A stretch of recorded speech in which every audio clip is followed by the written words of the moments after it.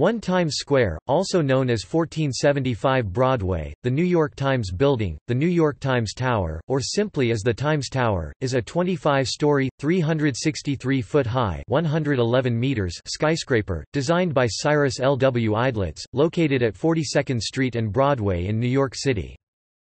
The tower was originally built to serve as the headquarters of the New York Times, which officially moved into the tower in January 1905. 8 years later, the paper moved to a new building, 229 West 43rd Street.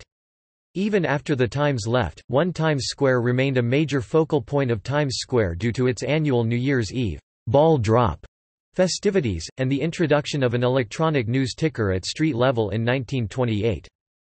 Following its sale to Lehman Brothers in 1995, 1 Times Square was repurposed with advertising billboards on its facade to take advantage of its prime location within the square. Most of the building's interior remains vacant aside from its only major tenant, a Walgreens pharmacy which occupies its lower levels, although plans were announced in 2017 to build a new Times Square museum and observatory in part of the vacant space, while its exterior features a large number of traditional and electronic billboards. Due to the large amount of revenue generated by its ads, 1 Times Square is considered one of the most valuable advertising locations in the world. Building history. The new building, on the site of the Pabst Hotel, was completed in 1904 to serve as the headquarters of the New York Times, which officially moved into the building in January 1905. The paper's owner, Adolph Ochs, also successfully persuaded the city to rename the surrounding area, then known as Longacre Square, after the newspaper, becoming Times Square. To help promote the new headquarters, the Times held a New Year's Eve event on December 31, 1903, welcoming the year of 1904 with a fireworks display set off from the roof of the building at midnight. The event was a success, attracting 200,000 spectators, and was continued annually until 1907.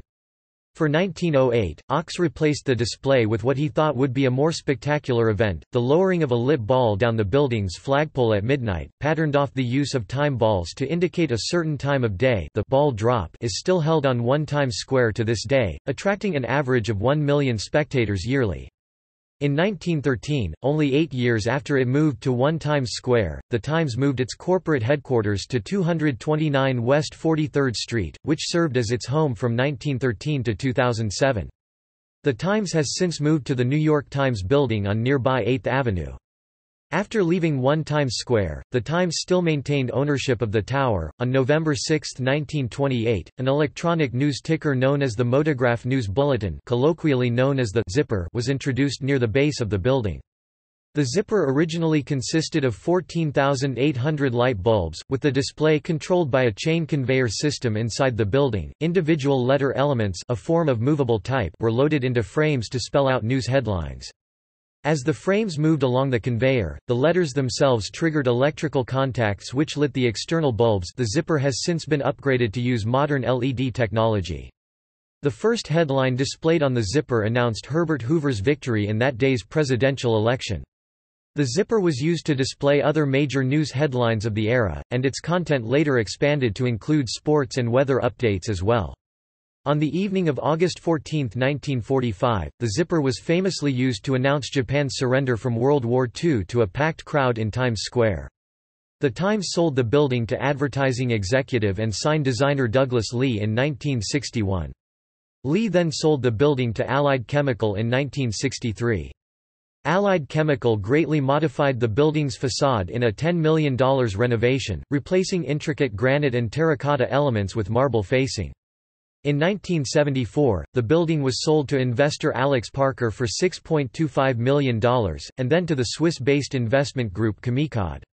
Camicod later sold the tower to an investment group led by Lawrence I. Linksman in 1982.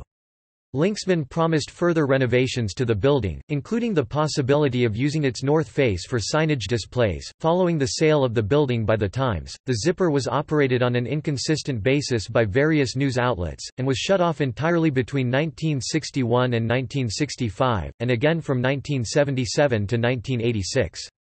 In 1986, the ticker was revived by Newsday, which operated it until December 31, 1994. The newspaper declined to renew its lease on the ticker, believing that they didn't get very much out of that sign financially. Publishing company Pearson plc operated the Zipper for a period beginning on December 31, 1994, until ceding its role to Dow Jones & Company in June 1995. From 1990 to 1996, Sony operated a jumbotron on the exterior of the tower. Alongside its use for advertising and news, it was also frequently used by the producers of the late-night talk show Late Show with David Letterman, who could display a live feed from its studio on the screen as well. As a cost-saving measure, Sony declined to renew its lease of the space, leading to the subsequent removal of the jumbotron in June 1996. Due to its frequent use by Late Show, its producer Rob Burnett jokingly considered the removal of the jumbotron to be a sad, sad day for New York. One Times Square has continued to house tenants in its ground-level floors. In the late 1990s, a Warner Brothers retail store filled the first 3 floors. In early 2006, the floors were occupied by a J.C. Penney pop-up store known as the J.C. Penney Experience. In November 2008, pharmacy chain Walgreens opened a new flagship store in the space, renting it in a lease valued at $4 million yearly. Walgreens also introduced a new digital sign to the building as part of its grand opening, designed by Gilmore Group and constructed by D3 LED. The 17,000 square foot (1,600 square meters) sign runs diagonally up both sides of the building and contains 12 million LEDs, surpassing the nearby Nasdaq sign as the largest LED sign in Times Square.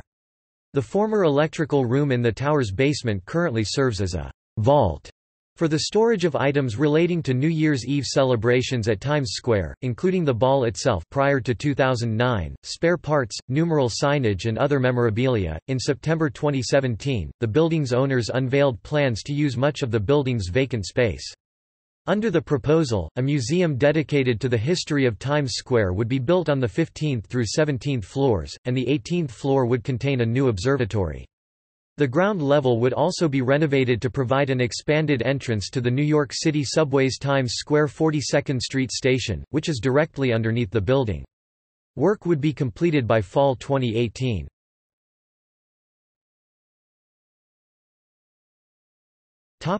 Billboards. In 1992, the owners of One Times Square filed for bankruptcy protection.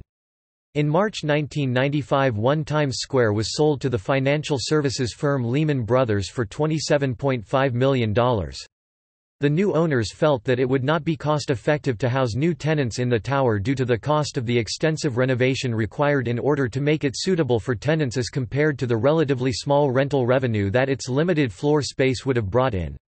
Instead, they decided to market the tower as a location for advertising to capitalize on its prominent location within the square.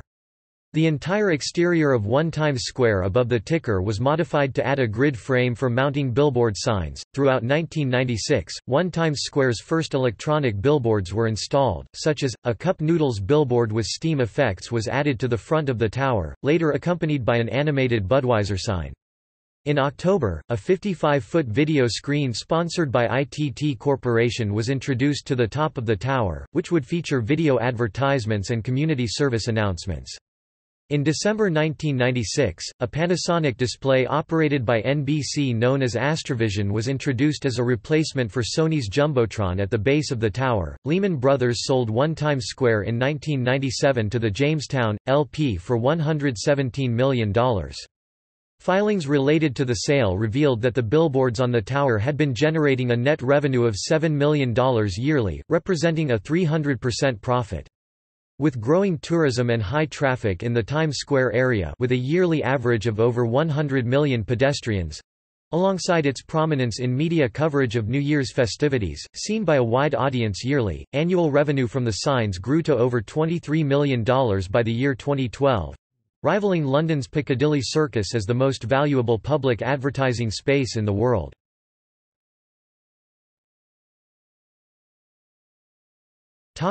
Advertisers. From 1996 to 2006, Nissin Foods operated a cup noodles billboard with smoke effects, an effect that had also been famously used by other Times Square billboards, such as the Camel cigarettes sign. The Cup Noodles billboard was replaced in 2006 by a General Motors billboard featuring a Chevrolet-branded clock. However, as a part of cutbacks resulting from GM's bankruptcy and reorganization, the Chevrolet clock was removed in 2009 and eventually replaced by the current Dunkin' Donuts display. On August 19, 1998, Discover Card replaced ITT Corporation as the operator and sponsor of the topmost screen on One Times Square as part of a 10-year deal. The deal came alongside the announcement that Discover Card would be an official sponsor of Times Square's New Year's Eve 2000 festivities. In 2006, News Corporation, now 21st Century Fox, replaced NBC as the operator and sponsor of the Astrovision screen.